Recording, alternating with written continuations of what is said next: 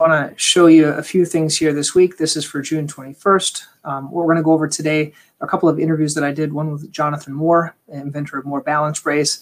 Sean Lorden is kind of a savvy physical therapist. Marc Lederman, I did an interview with him with a great tip about neuromas you might like. One of my favorite doctors is the Michigan Foot Doctors. They do great with developing recurrent revenue. Also want to talk about some of the updates to Podiatry Practice Mastery. We're going to be closing things out when we get to 300 people, I think we're at 256. And once we get to 300, then we're going to start charging. So just so you know about that. And then, so I would go look at some of the stuff. And then I'm going to end with a little video I did on cell phone simplicity that might help out some people. Okay, so let's kind of get right into it here. Okay, so we'll start looking right here. The first thing we're going to look at, these were the two recent interviews I did. One was with Jonathan Moore. If you don't know John, he's invented the More Balance Brace, but he gave a great lecture on DME and especially this same or similar. And I put some resources in there that you might like. Really, really helpful. Also, a great marketing guy, Sean Lorden. So he has some great tips. So these are both videos. If you didn't want to watch them on video format, you can go here and get them on the podcast. And if you go into the membership section or even the right under Podiatry Practice Mastery, you can get these right here. This is also just a recent interview. Just so you know, I'm putting the current interviews that I'm doing right when the day I do them, I'm putting them here. They don't show up on podiatry.com for like a couple months. So this Dr. Lederman's here won't show up for about a couple of months, but he gave some great tips on shockwave. But more importantly, he gave a great tip about neuromas. Basically, it's a way of getting neuromas covered with sclerosing injection. So I would invite you to watch that interview, and I'll put the links here underneath here. That was great. Let's talk a little bit about the Michigan Foot Doctors. What I appreciate here that Tom does is he just really engages patients, and this is the call to action. So all of our stuff should have a call to action, and this is his, and I want to show you this. This is what's really cool. So he has kind of these warnings, these disclaimers down here. It says he makes an affiliate link. Tom, I'd like to know how much you make. Let me know if you're watching this. But this is where they go to. So on his website, he has basically doctor recommendations, so foot and ankle products that are fulfilled by Amazon. Basically, this is an Amazon affiliate link. Okay, so for those of you that are nosy and questioning, I've made $20 on my affiliate link with Amazon, and I think we were looking earlier today, $600 or $700 on my YouTube. Okay, so it's never too late to start. You should get started. And the only reason my YouTube is that much is because that there was a kind of a fungus video that I did that everyone liked. Usually, it's only about $30 a month. Okay, I spend more than I make on these things usually. So he has all of his products here, and if you click it. What you'll find is it goes to like different information about shoes and then where you can purchase them. Also right here, you're going to find Amazon links. So each of these is called an affiliate link. Okay. And when you click it, it'll take it to Amazon and you could buy it at one of these different places. Okay. And it's an affiliate link. Okay. So if you want to go to Amazon, it'll take you to Amazon and you can buy that shoe. It's kind of a neat thing. Okay. I also want to share what's new in Podiatry Practice Mastery. I'm adding new content here all the time. Now on Podiatry Practice Mastery, you can actually, I put this little thing so you can actually listen to the podcast right when you're here, okay?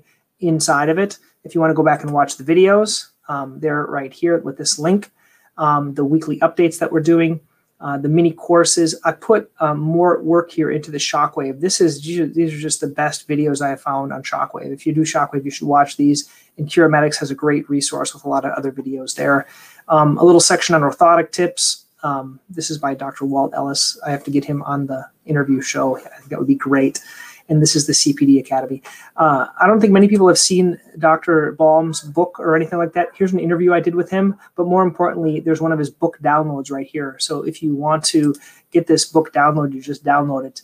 And he has great tips on doing business and marketing and things. The most important thing that I've taken from him recently is recording my presentations and playing them when patients are in the office. And then also down here, you got some other recommendations on audio video mastering, wow factor items, and things like that.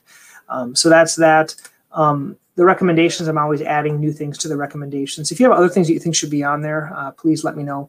Once again, thank you for being part of Podiatry Practice Mastery. Let me know what you think. If like I'm talking too much, if this isn't valuable, if you want to hear more things, what we'd like to learn more of, if I can help you, I will. I'm going to end with a little video I made on my cell phone on how to increase simplicity on the cell phone. Okay, so let me see if this pulls in here for you to watch here. Okay, thank you. Hey guys, Don here. I want to show you a little bit about just the layout of my phone to simplify things. First, I want to show you about this aspect of no distraction. So this is my main cover, and there's really no distraction on this first screen. All I have is my button right here for the phone. I have my button for my voicemails and my text messages, but none of these have reminders. So the way I have to see them, they don't have any of those red reminder buttons. So that's the first thing. On my second screen, I have this way of composing messages without actually opening my email to reduce distractions. I have Brain Toss. This is that thing where I can send messages to myself. Once again, audio messages usually is what I use. And then I have Audible, which is my books. So let me show you here the way this compose works. I hit compose, and it actually opens up my email directly. And that's all I have to do. It works really well.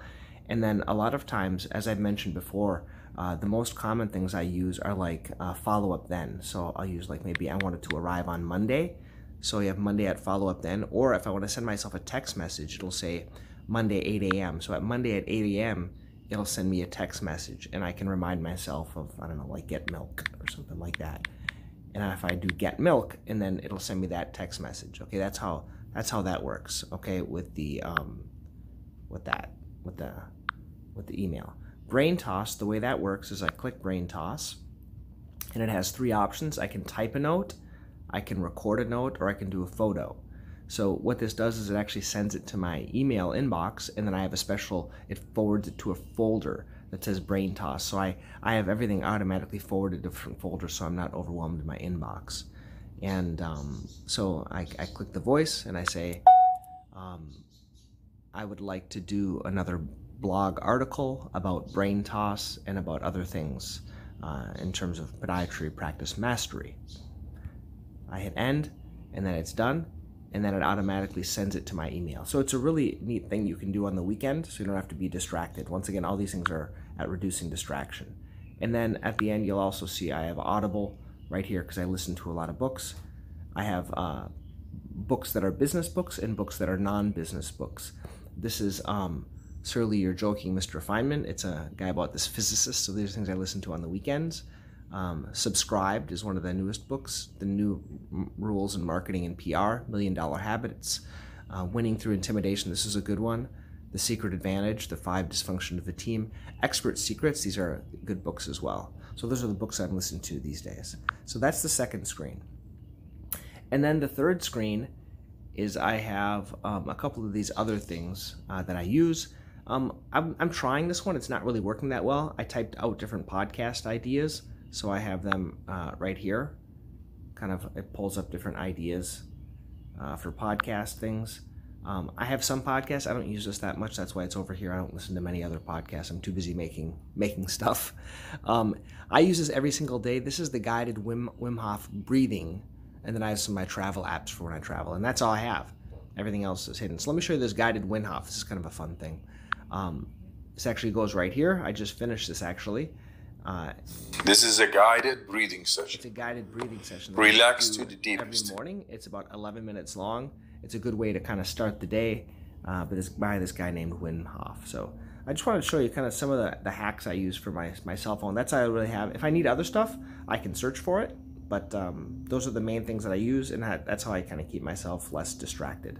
So hope that was helpful.